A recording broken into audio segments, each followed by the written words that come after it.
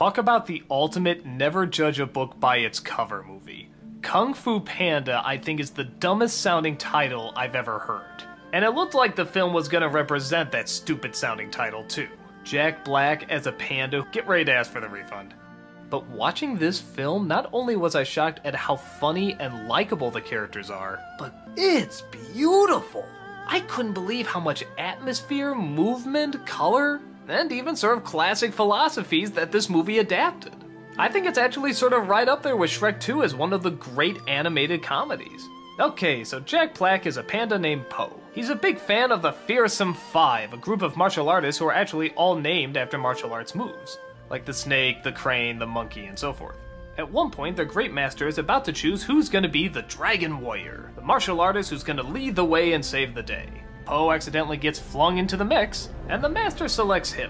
Everyone, including Po himself, thinks that the master has made a mistake, but the master believes that the chips fall where they may and decides to go ahead with his decision.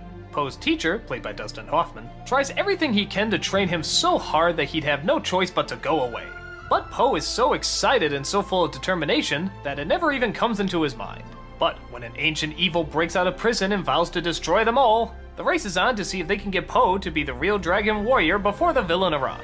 The world they create is a very unique and pretty world to look at. It lives sort of in that same timeline as Crouching Tiger, Hidden Dragon, or other martial arts movies, but it has a modern-day sense of humor. It has a good modern-day sense of humor. Po is very likable in his innocence and his need not to give up, and the other characters are very relatable in how they think they've been ripped off, but slowly start to open up to his charm.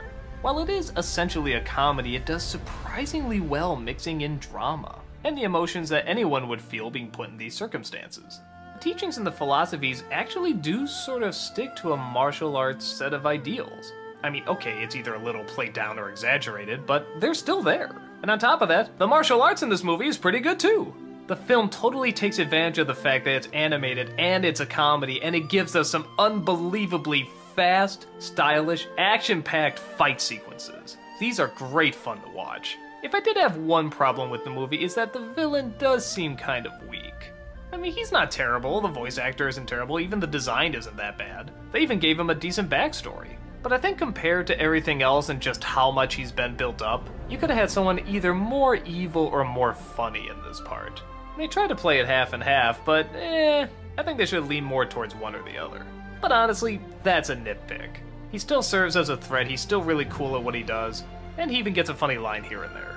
Overall, I think Kung Fu Panda is wonderful. And just saying that sentence sounds so strange to me. Kung Fu Panda is wonderful. But you know what? If there's anything the movie wants to teach, it's never judged solely by appearances. And maybe it teaches that lesson a little better than I thought. Even to a point where the film looks so ridiculous and over the top that it actually sort of works. Strike that. It doesn't sort of work, it really works. Kung Fu Panda is a great film for children and adults of any age.